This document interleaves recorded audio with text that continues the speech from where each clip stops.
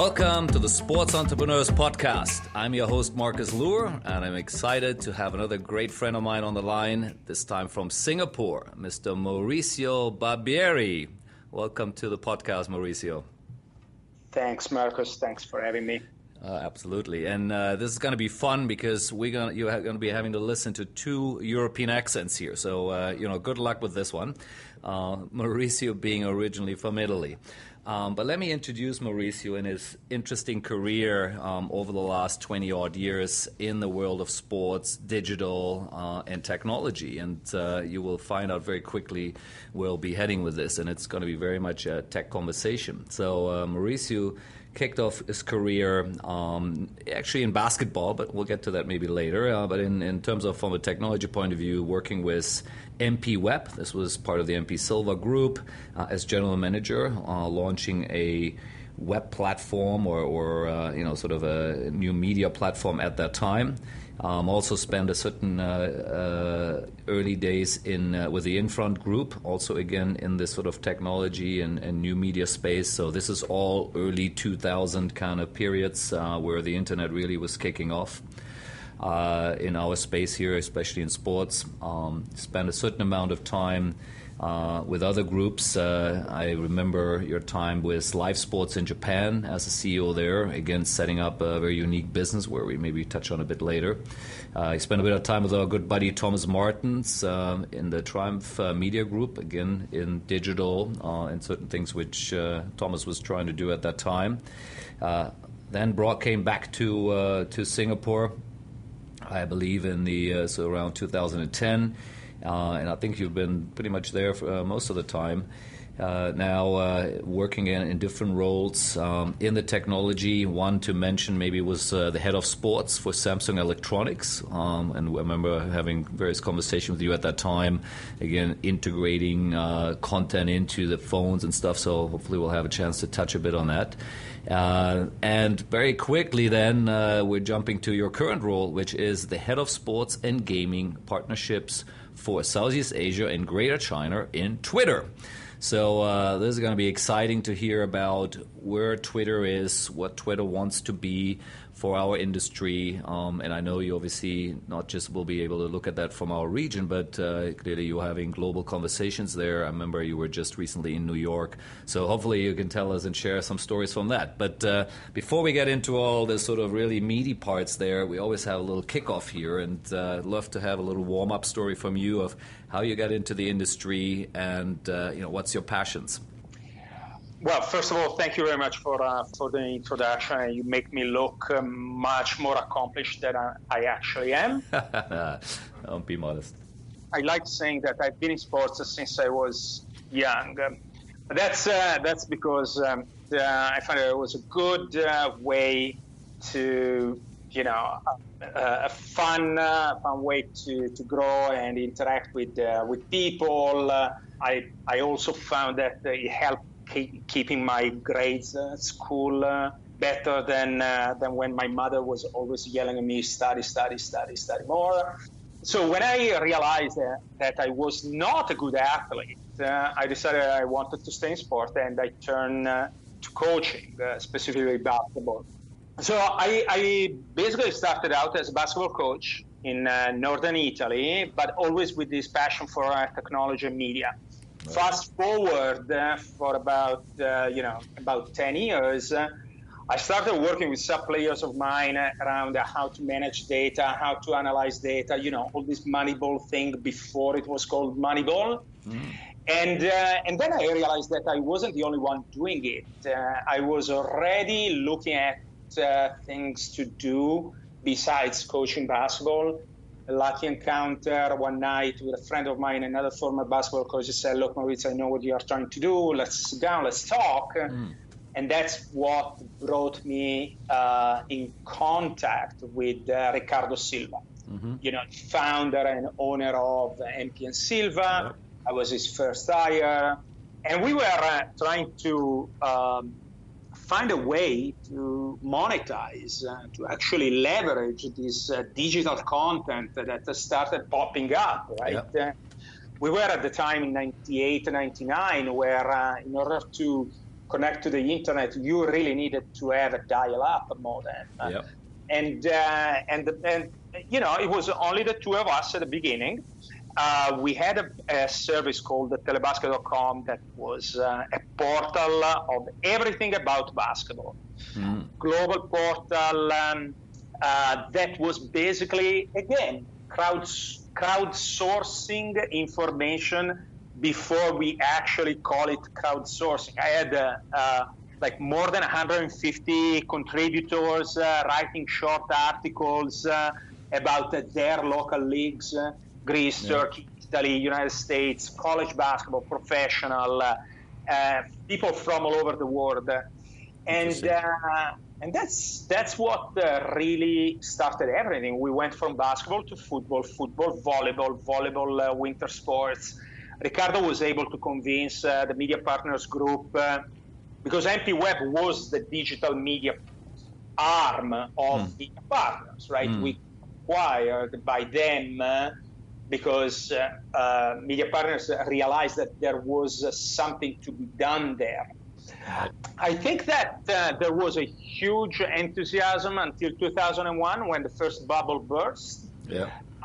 We thought that everything was going to go much faster than we expected. But because Ricardo D'Silva is a genius, and I have no problems in saying this, we basically started doing, you know, we moved from a more direct consumer offering to a B2B side of things. So basically, we were that digital service firm that was able to engage with much larger companies like telcos or other broadcasters that were looking at digital content, but they didn't have the infrastructure to produce that kind of content. Right.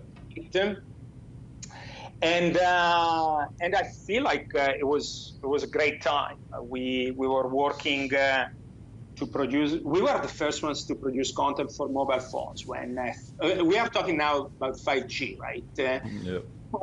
I'm old enough to remember when 3G got deployed, and telcos all over the world, they were looking for content, for moving image content, right? And they were acquiring rights. They didn't know how to use them, and it was really fun. I remember that we were really in a situation where every day we didn't know what was going to happen the day after.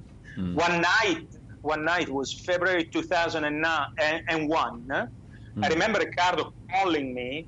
It's like we need to set up a live streaming for a EuroLeague basketball game. It's like awesome. And then I realized that it was for the day after. So we had less than 20 hours to set up everything in a page that was not dynamically generated.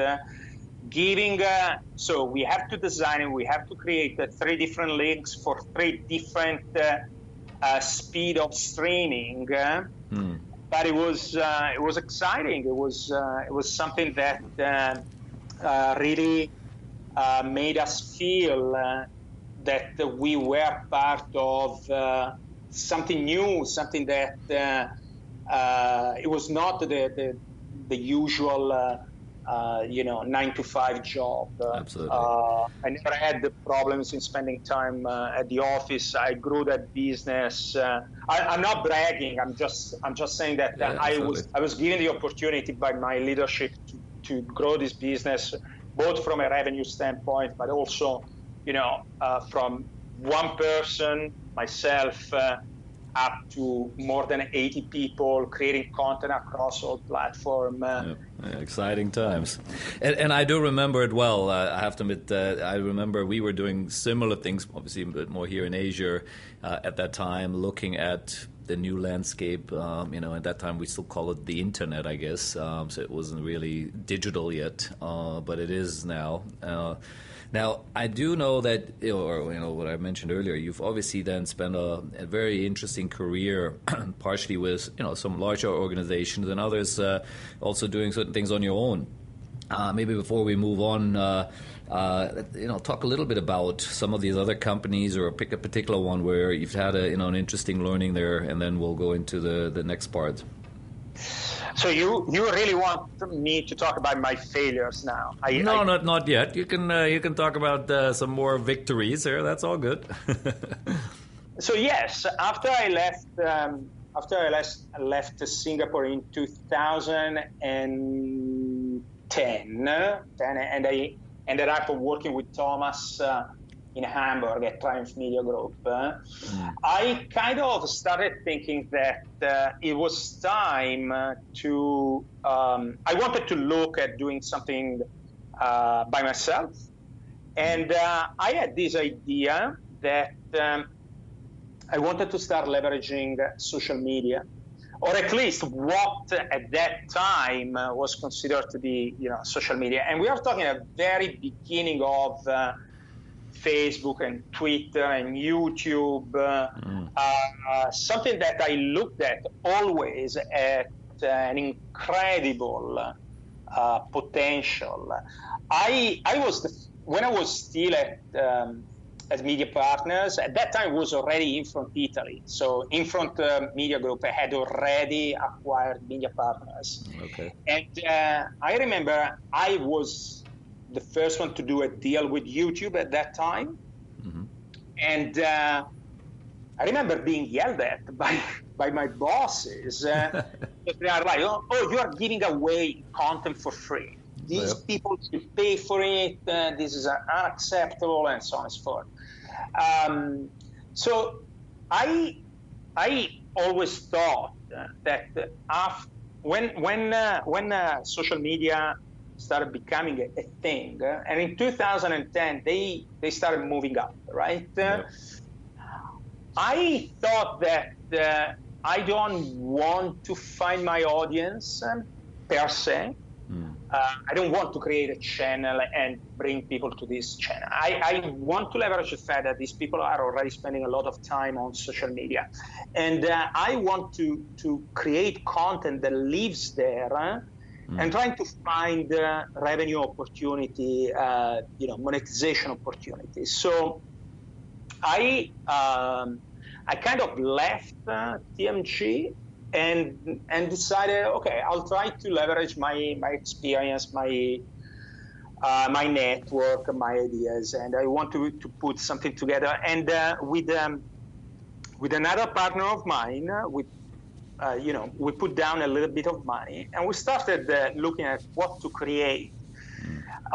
Was the first was an attempt to create branded content that could live on social media. Now, we are talking about 10 years ago, right? And now this is something that everybody does on their own, through other companies, whatever. It's not important. Yeah.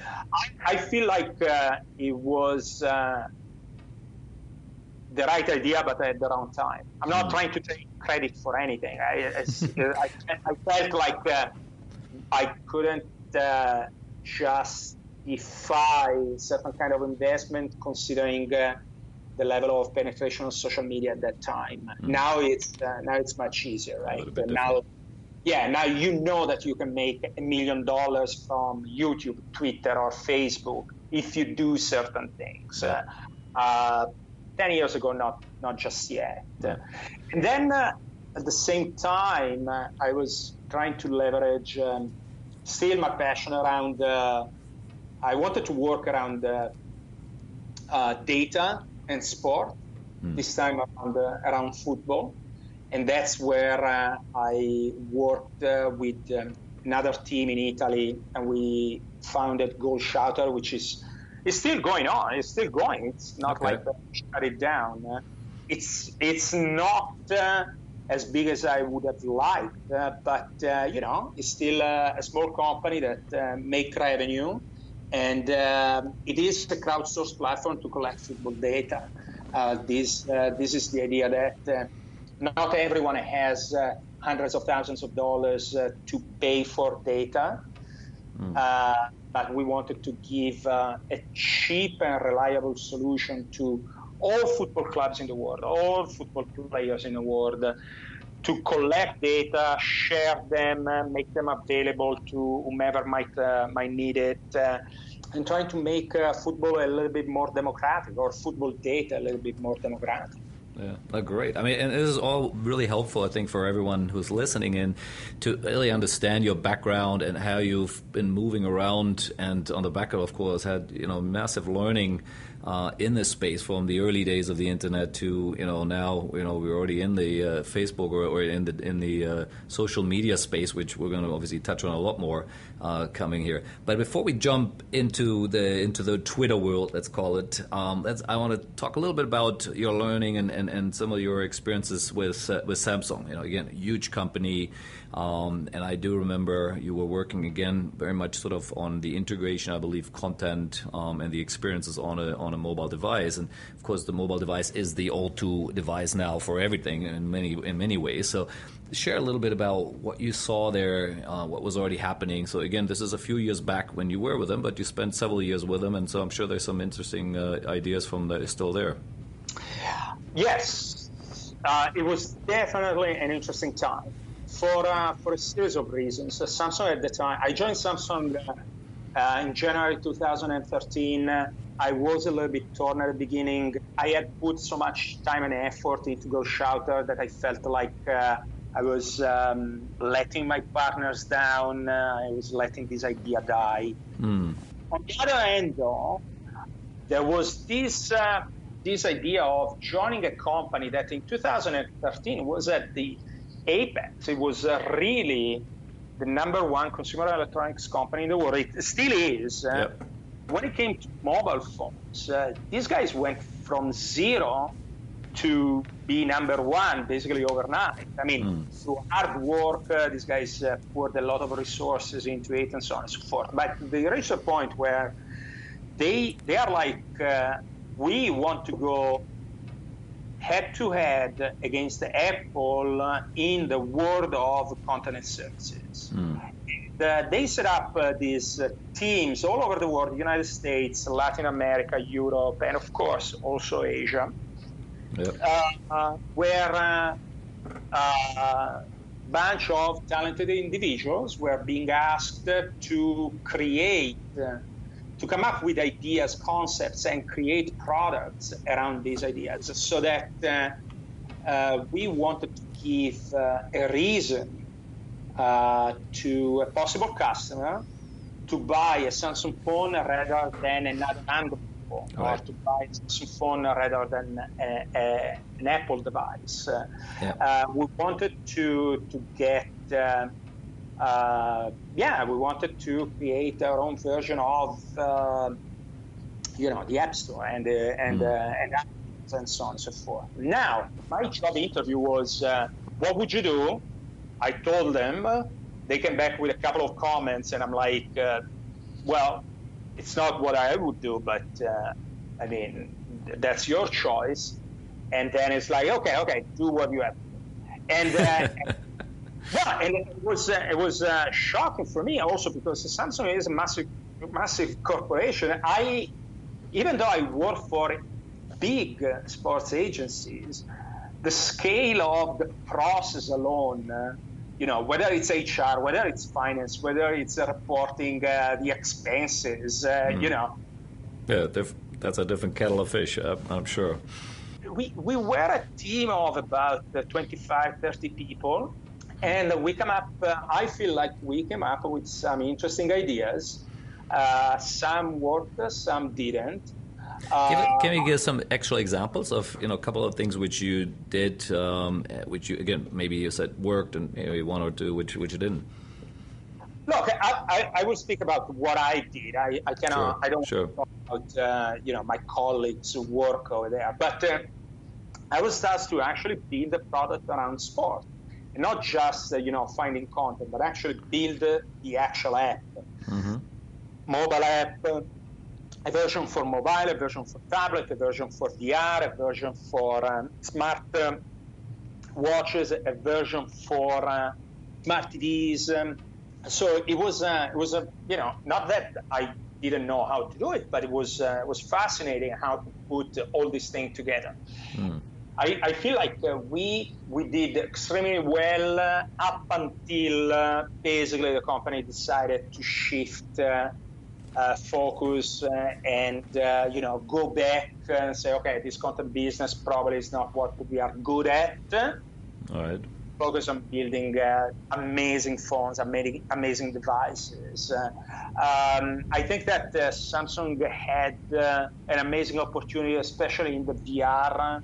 I think that at that time, if they had decided to secure that vertical, it would have been a massive shift.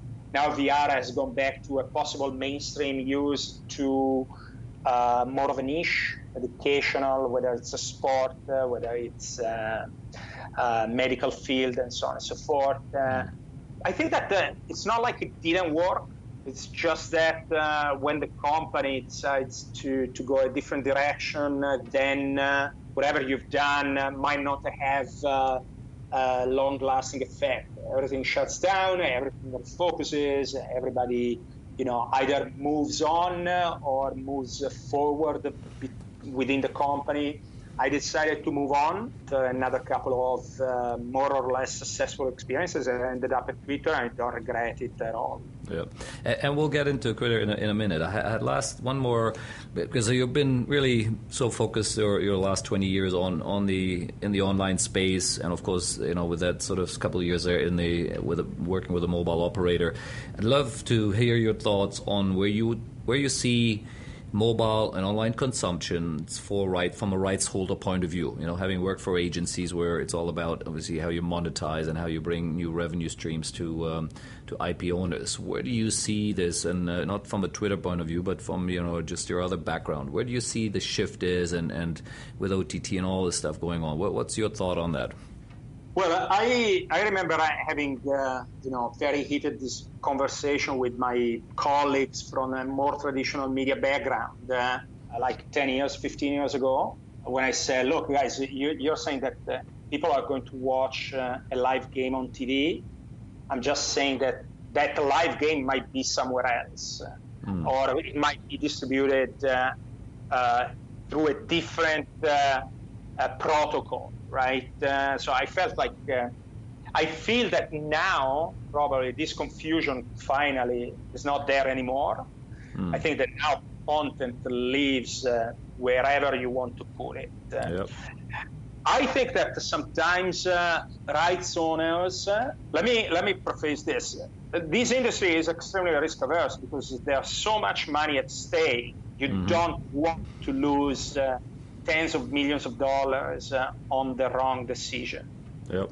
But now, the wrong decision is whether you are willing to accept the fact that the world has changed or not.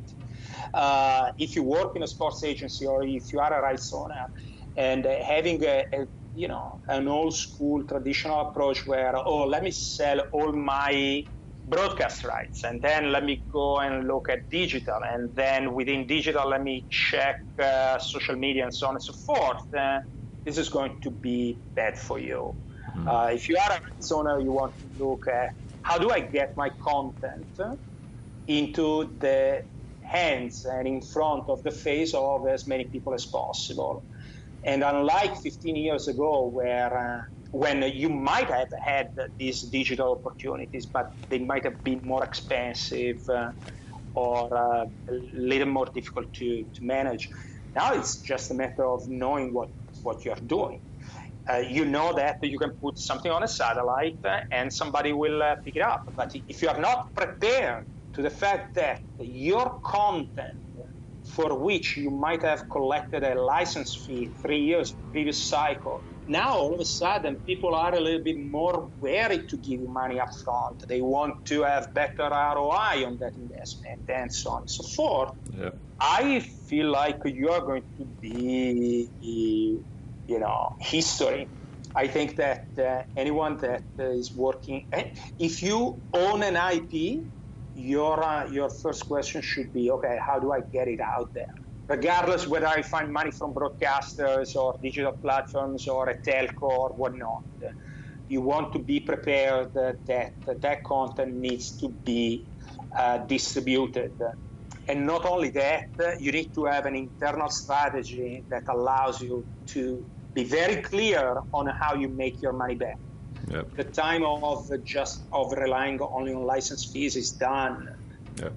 Even you need to be able to actually working with your licensees to make sure that they are happy and they recoup the investment. Otherwise, 3 years down the road, they are going to go away, especially the ones that spend money for the first time on content, like AIS in Thailand for the Olympic Games, or True bought the rights of the English Premier League outright, because they're like, okay, I'm going to take care of that myself, and I want to make sure that I get all the money back, and so on and so forth.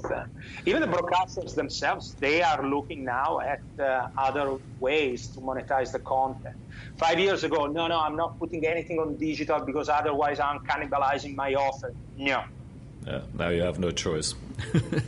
Yeah, and I do totally agree, I think, with some of the comments you were making here, and we've covered that with some of the other interviews before, that there currently is definitely a certain destruction and disruption, of course, in our space going on, and the monetization, which is really always the ultimate trick. The delivery is a technology play, and that's fun and interesting, but at the end of the day, what everyone from a rights holder point of view, or if maybe you're an agency as well, you always worry about or concerned about is then how do you monetize it? You know, that I can deliver it now on so many levels in so many ways. That's fantastic. But unfortunately, the leakage and or in some degrees then the monetization is no longer quite the same anymore, right? So, and that's, I'm sure, what you've seen as well, right? Working in all those different platforms. That's the hard part. I don't think anyone's quite cracked it yet, and I don't want to go too deep into it, but you got a last thought on that? Where do you see that heading? I think that one way or another, rights owners will face pressure from existing partners that are unsatisfied with what they are getting in return. A pay TV broadcaster, will see diminishing return on the investment on property X rather than property Z. So they will try to negotiate the price unless it's a new broadcaster that want to enter the market, so they are willing to pay premium and so on and so forth. We saw this happening in more mature market when BT bought the rights for English Premier League 6 years ago. It's going to happen. It happened the same thing in Indonesia and Thailand with English Premier League, this cycle of rights. Yeah. The thing, though, is entities like DAZN, telcos buying rights, social media or OTT players looking to distribute content in a non-traditional way are here to stay. If I am a rights owner, I want to deal with them, but not simply because they are a new series of wallets that I can get money from, because they can help me stay relevant. Right. F1, they had to launch a direct-to-consumer service. They had to make sure that sport was relevant to a younger generation, to a generation of people that don't have the money to pay for the sports package. But they might be willing to invest time or a little bit of money to access that content on a digital platform. This is done.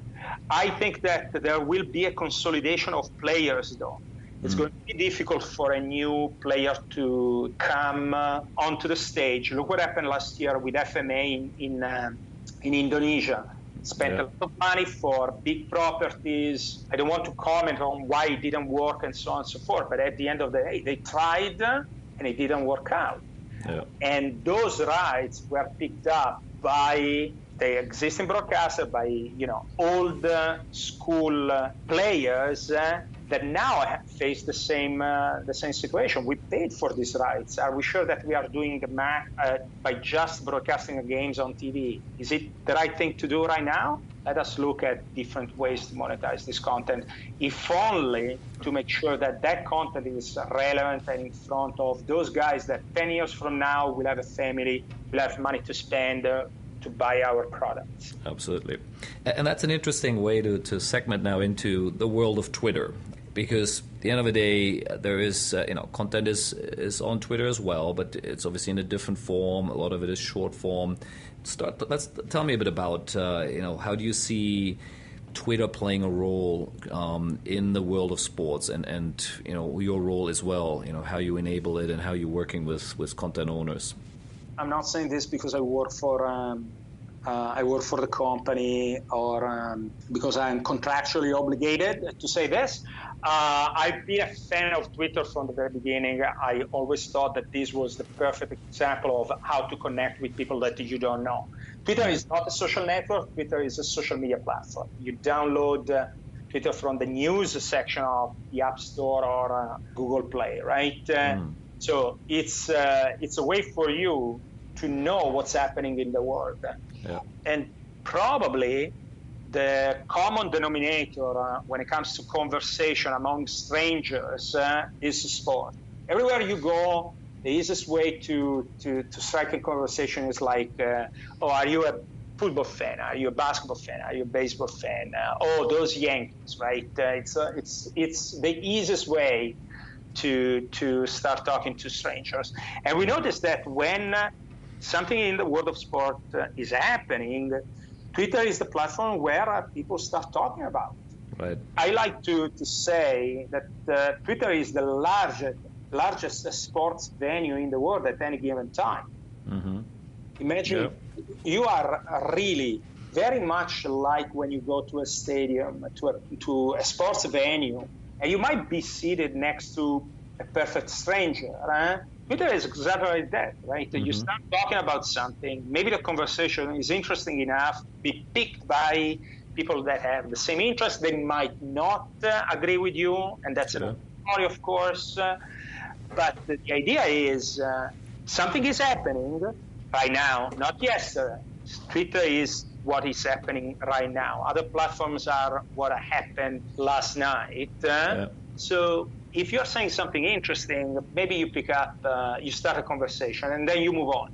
The game ends, you start talking about something else. You start focusing on something else.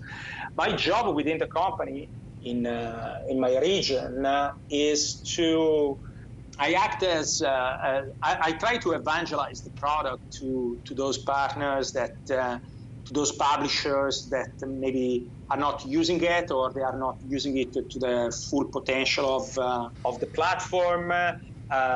Try to figure out how to better connect with their audience, whether it's an organic play, whether it's a paid play, whether it's a marketing activity.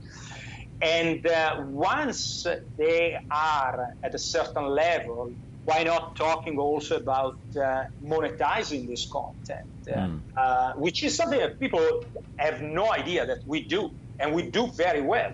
Okay. We were the first ones to people always says that, you guys bought the rights for NFL 3 years ago, and so on and so forth. And I'm like, that was more of a commercial agreement where we knew that the volume of conversation around the NFL on Twitter was so big that we were like, hey, guys, if you do certain, guys meaning the NFL, things, we are willing to monetize that content. Of course, there might be an MG and whatnot. People were screaming, these guys are giving $1 million per game. $10 million was that deal for 10 games, the Thursday night package, which is notoriously not even that great of a deal. The game is free to air on NBC, is available on NFL.com, is available also on NFL Network. But people forget that Yahoo, the year before, had paid, I think, $20 million for only one game. It was one of the games that the NFL had played in London. Mm-hmm. It wasn't that bad.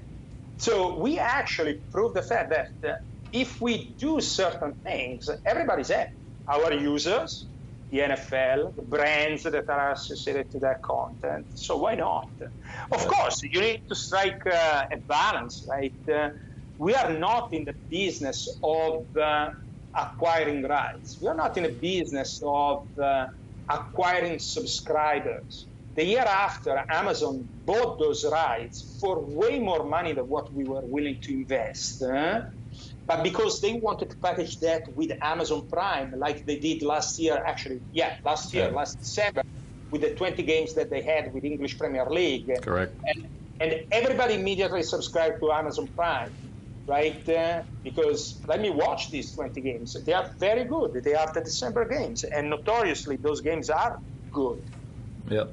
Yeah, and I had an interesting chat with a couple of people on that. Let me just quickly sort of move you a little bit into, I just wanted to touch on a few points here. Now, on the, again, your conversations, as head of sports and gaming, is it mostly with rights holders to say, look, what can we do for you here? So whether it's the Premier Leagues of the world or the NBAs, or is it more even with local leagues? Where do you spend most of your time? Just curious to see how that works. My job is mostly talking with local entities that might have global content, right? So it could be Stadio Mastro. I remember that I said that during a conference, CK Lee is their chief sports content, right? And I remember that we were sharing the stage. I said, when I said with Twitter, that was the first call that I made, and it was true. I want to work with local publishers and trying to find ways for them to be happy with using Twitter. Whether they make money, whether they have better reach, whether they get better return on their own investment. Maybe they can use Twitter to drive more subscriptions, to get more money from their own sponsors, and so on and so forth. We can work together. But I do work with some global entities, or at least the local offices of the global entities like the NBA, for instance. Yeah. Can you talk about that? I remember you were recently in New York, but I wasn't sure whether this is already public for public use or not. Yeah, we can, because starting this season, we started streaming between 2 and 3 games per week in the Philippines through the local NBA Twitter handle, NBA_Philippines. All right. And that was, of course, we have an incredible relationship with the NBA in the United States, right? The NBA without Twitter, I'm not saying that without Twitter wouldn't be the NBA. I'm just saying that Twitter is the perfect example of so many games every night. People are watching the games, using their phones. Between Tinder, Snap, and something else, every once in a while they go on Twitter and say, hey, and so on and so forth, right? So much so that we actually have hashtag NBA Twitter. It's a thing. The players themselves, they know that using Twitter is good for them to stay in touch with their fans, right? So we have this amazing relationship with the NBA. We have this amazing relationship also with NBA Asia. Always monetize their content. We are always able to find the sponsors for them here in Asia. And I would say, we started talking last August, beginning of September. We knew that they were struggling to find, a more conventional distributor for their games. Okay. Their traditional partners were not willing to pay what they were looking for. Were looking for, and so on and so forth. I do not want to pass judgment in this, but we started talking and we say, guys, we would be happy to support you. We had just done something during the draft in Japan because of their Japanese player picked by the Washington. Yeah. We've always done something for them when they have players coming over and so on and so forth. So we started talking and say, why don't we put 1, 2, 3 games on Twitter? Of course, I always ask for more, right? And then I get a half.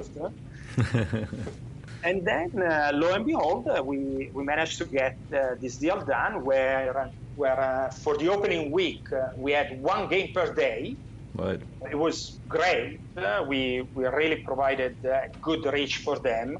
And after the opening week until now, we are doing 2-3 games per week. We'll hopefully be able to continue this coverage also during the playoffs. Let's see what happens. Interesting.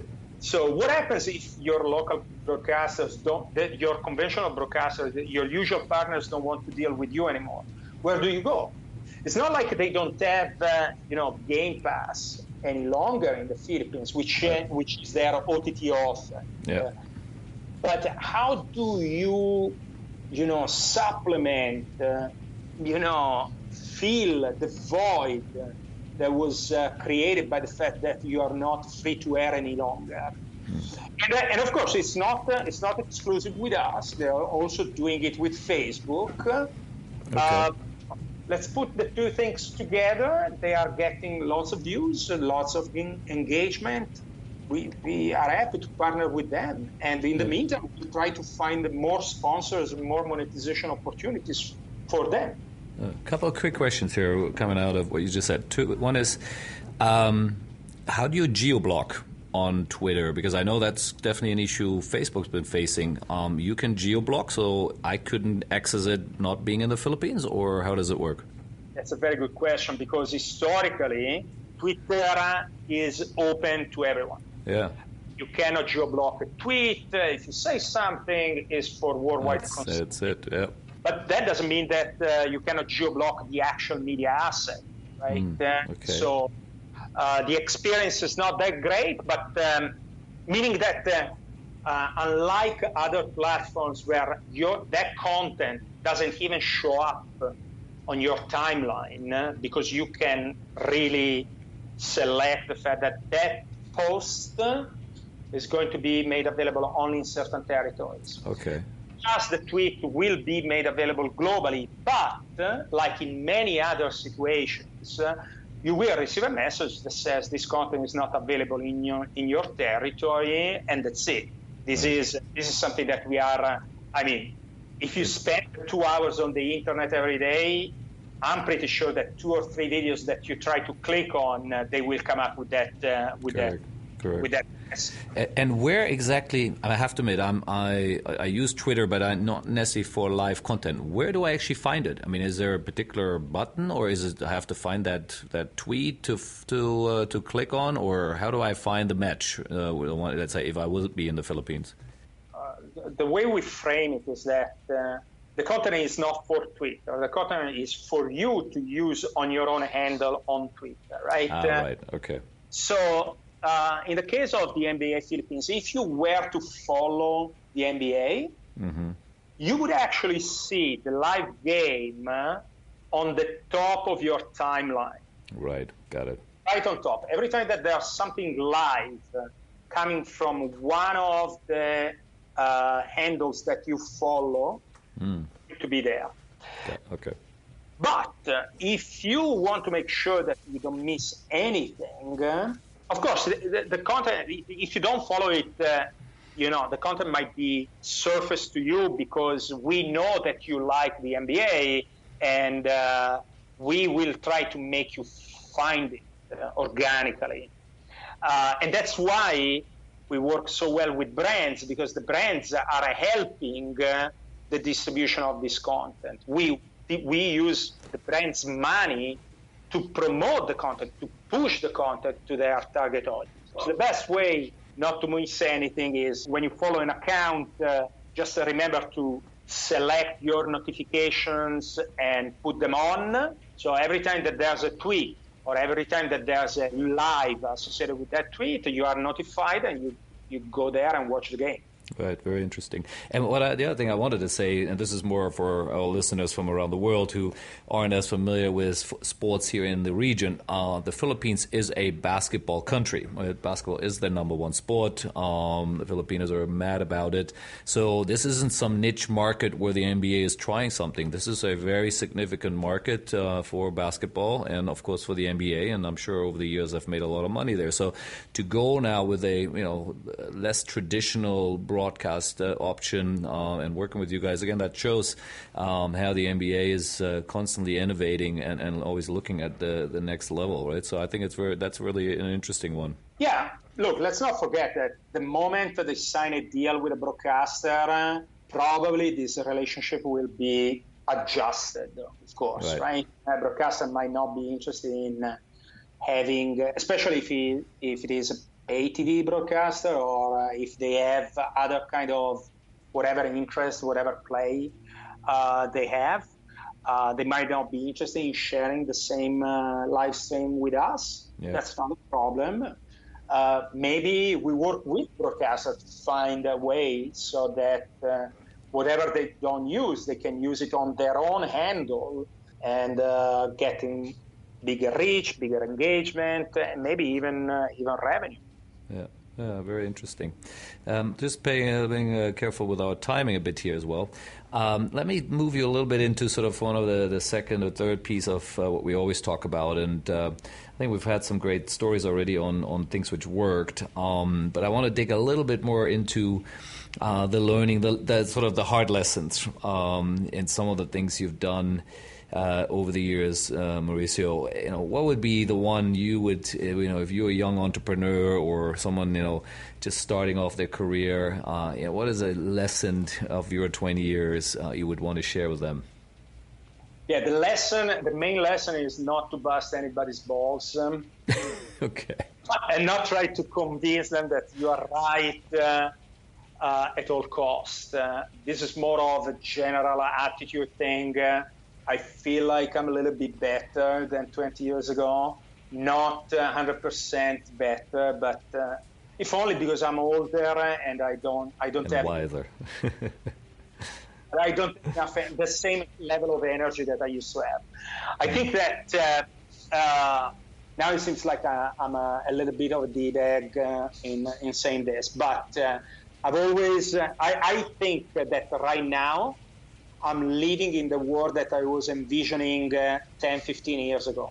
OTT delivery, digital brands sponsoring certain content depending on where you're at, when the time is right, and so on and so forth. Social media, of course. I think that when I try to do, let's say, when I try to build a direct-to-consumer product, like in Italy last year that I was in Italy, we had these 3 projects, totally direct to consumer. One was totally ad supported. It was only about winter sports. Mm-hmm. The other 2 were paid project, and they were modeled on the MLB.com example. Mm-hmm. So we launched with Ricardo D'Silva, we launched Serie A.tv and Euroleague.net. So these 2 things were meant to address, certain inefficiencies. Ricardo at that time hadn't been able to sell the rights in North America.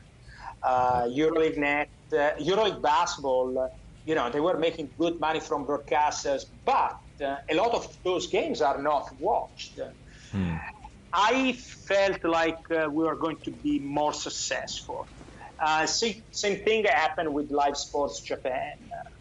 We wanted to be what DAZN is now, but probably we didn't have the patience to stick around and say, no, this is what is going to happen. This is... or at least, let's put it this way. Yeah. So timing is critical, right? I think is sort of where you're heading here a bit, right?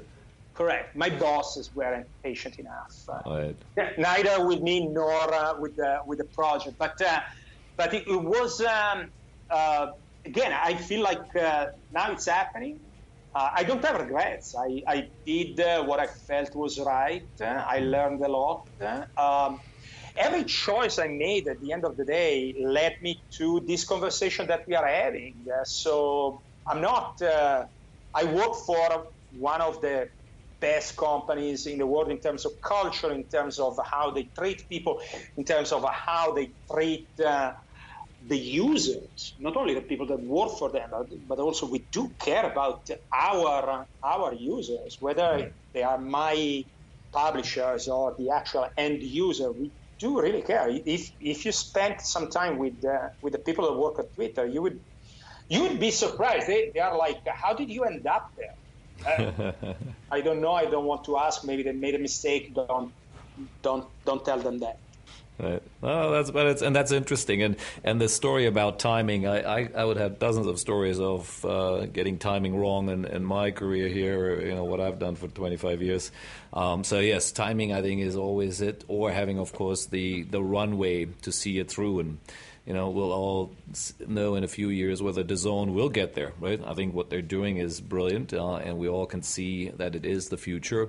But it will take a lot of money to get there, and let's hope they'll keep finding that. Now, the last one here to wrap it up.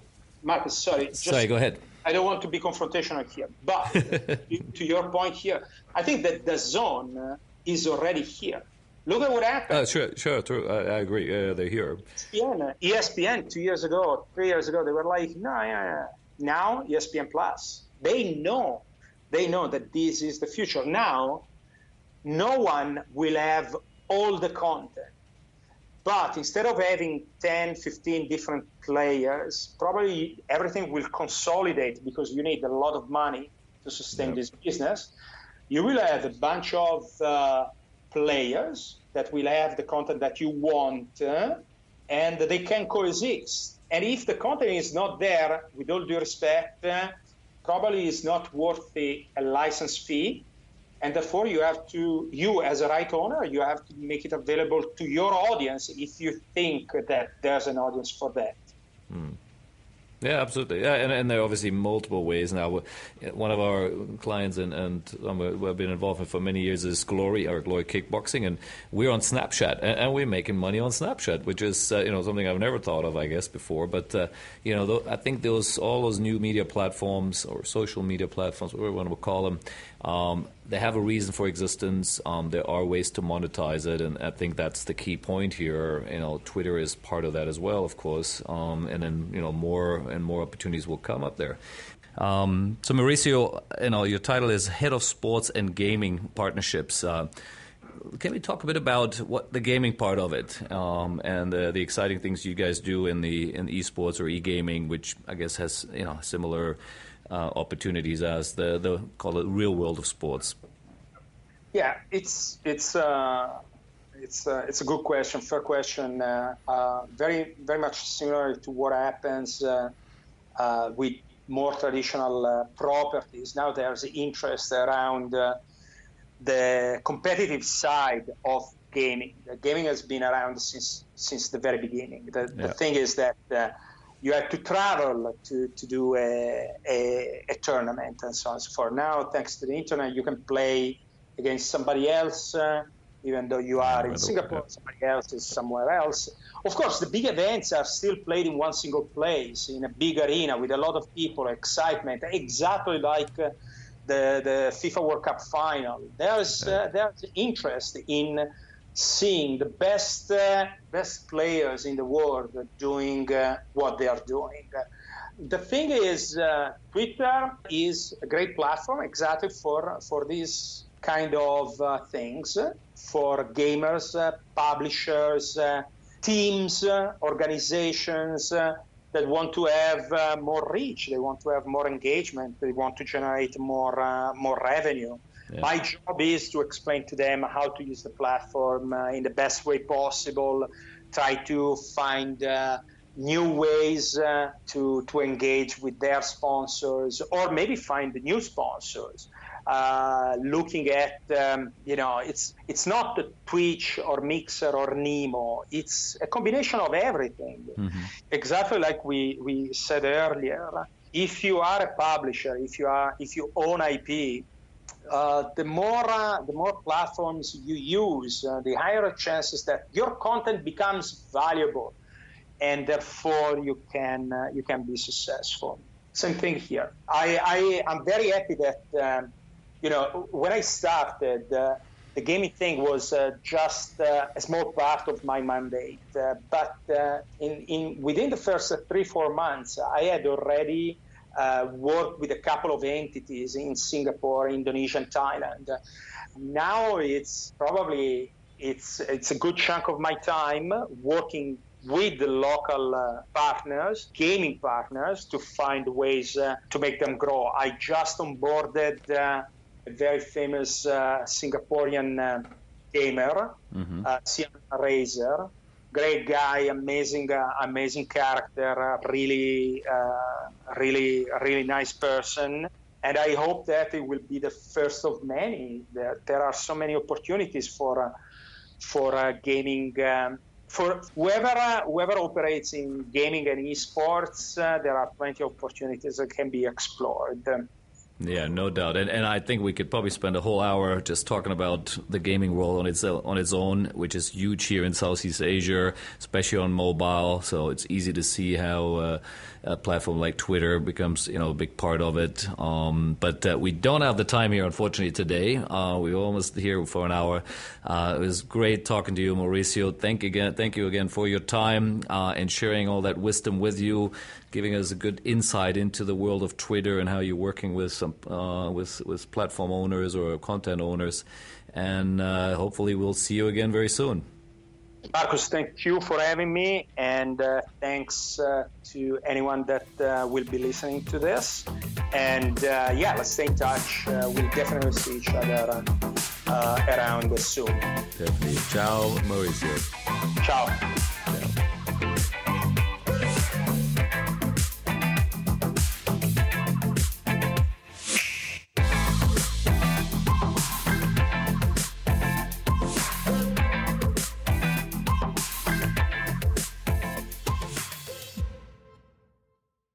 The Sports Entrepreneurs by Marcus Luer podcasts are a collection of interviews and stories.